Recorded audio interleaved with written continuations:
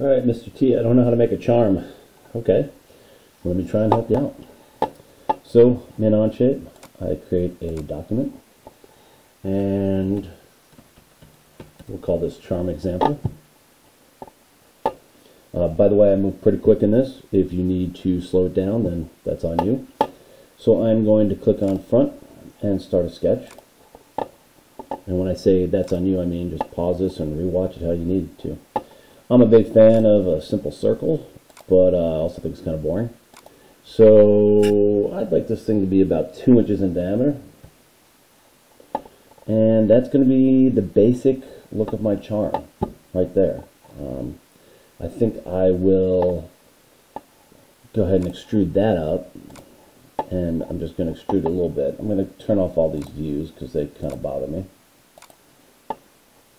And I'll click on this and extrude it. And I'm going to extrude this 0.1 of an inch. Yeah, let's go with 1/8 of an inch. That'll do. And then I'm going to start another sketch on this face. I'm going to hit front to get in closer. And I'm going to make a circle that's 1.9. I don't like that.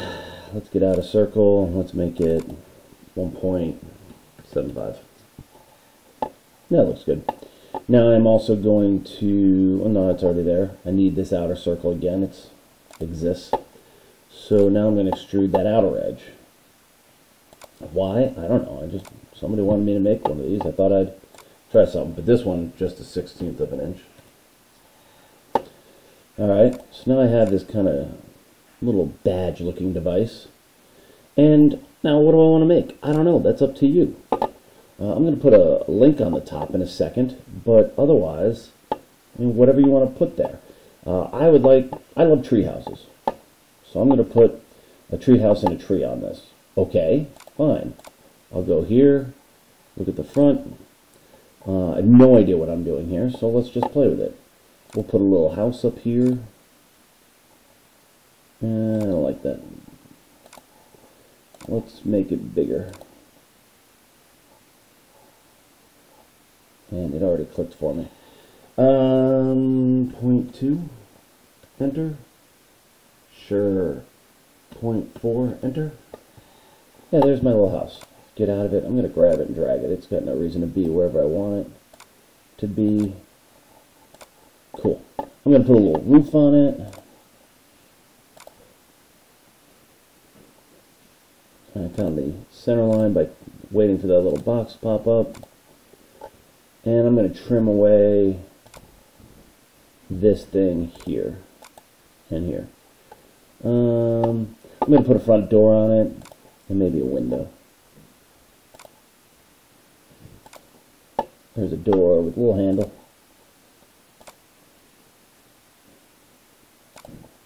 Nice. And well, I gotta be careful. When I go to extrude, this could be tricky. Yeah, what do I care? We'll figure it out when we get there. I'm going to put a couple windows in here. Window here. And a window here. And I'm going to put a couple lines in there. Now I got to zoom in really close. Actually, I'm going to do it with squares. Here. Here. Here. Here. I like to emphasize I am making this up as I go. Same deal over here.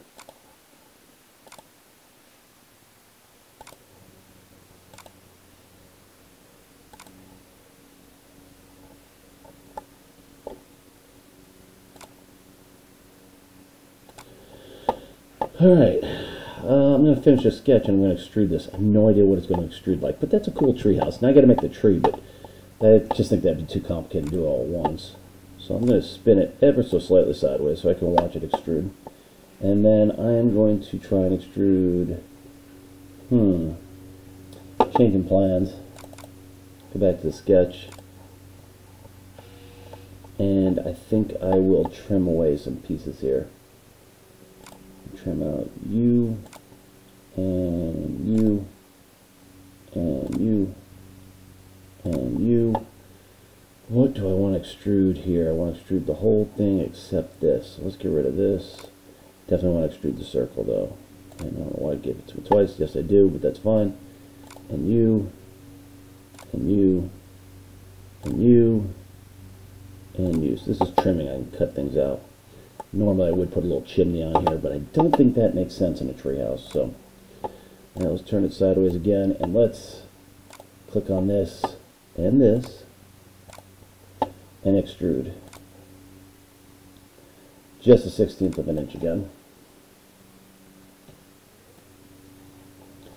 So it popped it up. Cool, I made a little house. Nice. Now I'm going to make a little tree. I'm going to start another sketch here. Zoom in. And I'm going to throw some weird tree up here. I'm going to use spline if I can find it. Is that spline? Spline. So the tree starts here and it goes up at a little angle, and then it comes out here with lots of branches.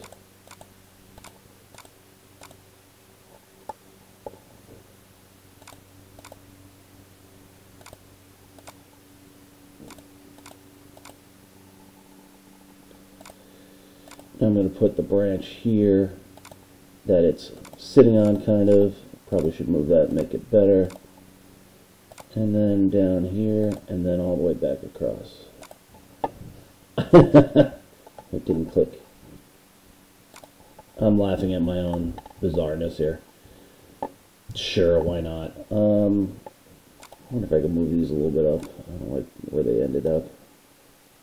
Neat, I can adjust my spline. Cool. Finish. Extrude. You.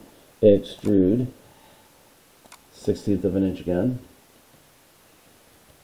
Did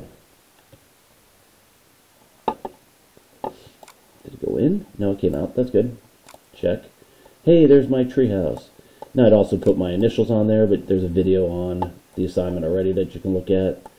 And let's put a little loop up here. No idea what I'm doing again. Probably recognizing that as a theme. Let's go on this plane, sketch. And let's just slap a circle out here. I don't know how thick this is. I think I made it in 3/6 of an inch thick. We'll find out in a second. So circle, and I want it to overlap. Wait, let's do the inside one. Inside, and then circle, I want this to overlap. Finish. Good. Let's pick you, and let's extrude you the other direction. And I think it's 3/16 of an inch, because I think I made that 1/8 and that 1/16. 1/8 plus 1/16. That's not right. Holy cow, it is right. Lucky guess. Alright, sure, whatever.